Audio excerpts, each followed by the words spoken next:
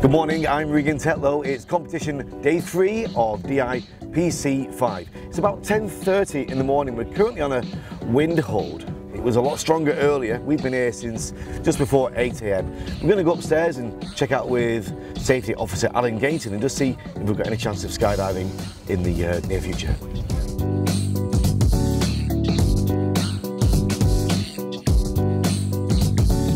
So I'm here with Alan Gayton, General Manager of the Drop Zone here at the Palm. Alan, what's going on with the weather? It's still over limits, eh? Yeah, we currently have 22 knots ground winds and upper winds ranging from 30 to 35 knots from 3,000 feet. We've got cloud base at 4,000 feet broken, but not a factor at the moment. Yeah. It's just the winds really for the free fall events. Was this forecast for today? It was a little bit lower, but the forecast guys are doing a great job and they give us on the spot weather information every hour, so we know what's going on from Dubai Air Navigation Services.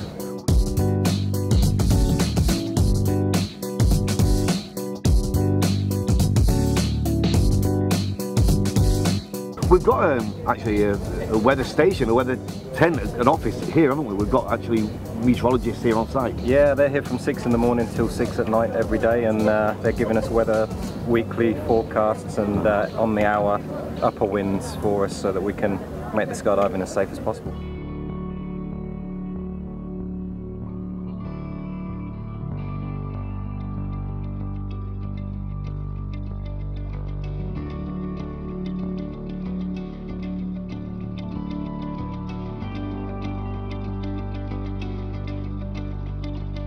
So we're here in the Weather Forecast Centre and we're with Ryan. Hi Ryan. Hi, how are you this afternoon? I'm good. We're back on standby again. It's too windy.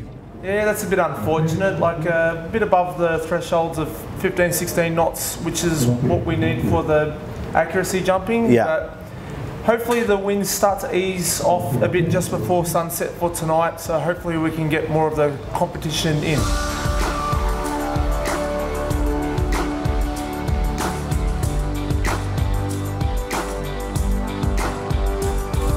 And what's the provision for the rest of the day? Are we going to get in the air?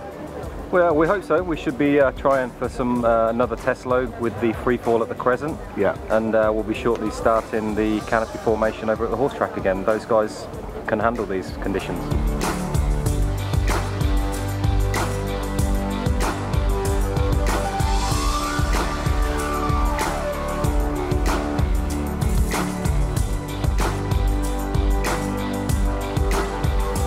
Here with Sweden, two-way CF and the speed guys as well, aren't we? You've been watching the live scoring. There's been some shocks, I think, this morning, hasn't there? Yeah. What we just seen? The Americans have scored a 12 now. What would you expect? Around 19, 20, 21. What could have been the problem? Seems like they took the wrong point, so they got deducts from that. How do you do the points in two-way? Is it a set move? Is it like left, right? And tell me how it works. I don't know. I don't really know. You got 6 possible points. Right. A, B, C, D, E, F, and you have a draw of 5 points, and then you repeat that sequence. Right. In 1 minute, as fast as you can. I think we were talking earlier. You said you were aiming for top 3 this year. Yeah. And how's it going? Are you on track? Yeah, we're a bit behind now because our last jump wasn't that good. So, but what went wrong? We're not giving up. Yeah, we also went to the wrong point. So. Yeah. So you have to be able to remember the program. That's like a basic thing in this sport. You're still smiling though. Yeah, but it's fun. It's beautiful to be here. So yeah, and there's still a lot of jumps to go.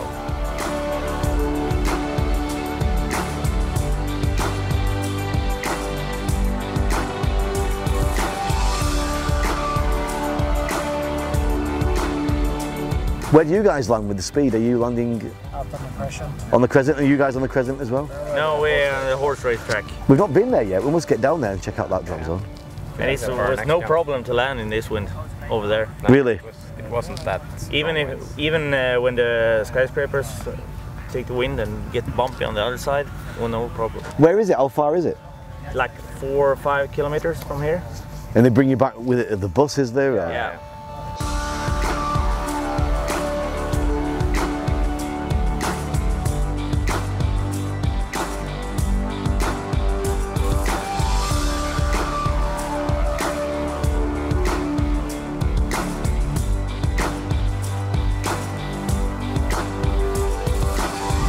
Hey Frenchies, how's it going? Yeah. Come on, we only want to talk to you like friends. Skydiving's changed, hasn't it? These last 4 or 5 years with Skydiver Dubai and all, it's another level, isn't it? It's a different sport now than what it was pre this Skydiver Dubai situation. Let's say that the sports also for us stay the same, but the commitment all around us has changed. The representativity. It's true that this made a revolution. And when you see the events that we have now, it's amazing to have this level of comfort, of place, of organization. It's true that it's the first time. Yeah, and it's all come together at the right time. Now we've got the internet and we've got the ability of YouTube and Facebook and the things that we're doing now, and it's being watched by thousands of people worldwide. So you've got those two sides of it. You've got the fact that we can get the information out there with social media, and the fact we've got the big investment that we've got now.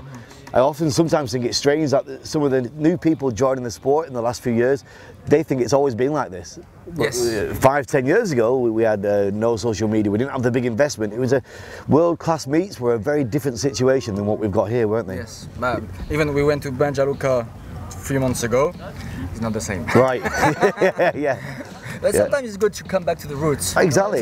Yeah, it's good to remind ourselves, you know, where we come from. Exactly. Yeah. Well, French guys, thank you very much, French guys and girls. Thank you, Rian. It was a pleasure. Thank you. À tout à l'heure. À tout à l'heure. Ouais. Ouais.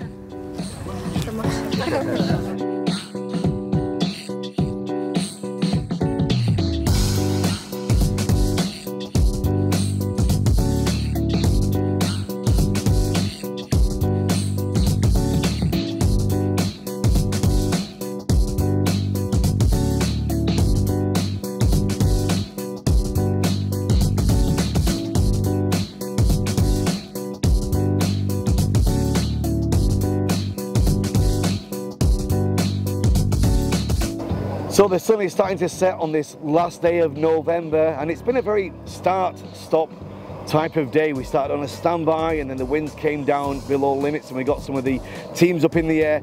We've not had any classic accuracy all day, it's been over limits for them. But that is part of this competition scene. This is what these athletes know it's all about. It's not all about one jump to another, then to another. Sometimes you're on standby for, can be a day or 2 days. You've got to keep that concentration, got to keep the pressure up and keep the focus. We're really starting to get to that type of time of the competition now. We're halfway through, the positions are starting to formulate. We know we've got some really tight battles taking place. Look at the four-way open. World champions Hayabusa, they've got a new lineup. The Canadians now, those three brothers are really biting them. It's neck and neck there. In the freestyle, we've got the world champions. The French, we've got the Yo and we've got Will as well, and they're trying to hold on to that battle. We know in the four-way female, UAE are pushing the French. French traditionally always strong, so it's really starting to heat up now. We're going to be following all the action. You can check out the results as well at the end of this. We've got the results shown, or you can go onto the social media of DIPC, the Facebook page as well. Don't forget the hashtag DIPC5 for all your comments, photos and videos. Get them on the big screen and we'll be showing them as well. We hope you enjoy the video, but from us here at Skydiver Dubai, it's a great good night. We'll see you all tomorrow. Good night.